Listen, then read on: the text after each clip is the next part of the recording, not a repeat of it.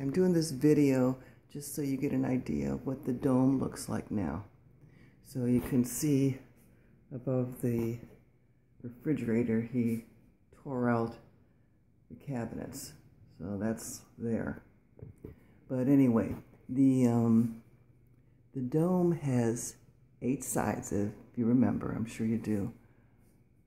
And the lights sometimes work, sometimes don't. So sometimes 2 of them work, sometimes 4 of them work, sometimes 1 of them works. So it's been like that for years. So I don't know how good this electrical wiring is at the moment.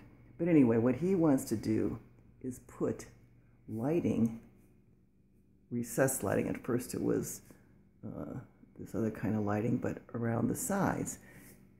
And I said, why would you want the light to come out at an angle? He said, well, you can always have it turned down. Well, who's going to really reach up there, and who really wants it turned down? Why don't you just have the lights in the top of the dome come down and make it a nice clean look, more modern? Even if he wants, which I think he's adamant about, a fan, fine.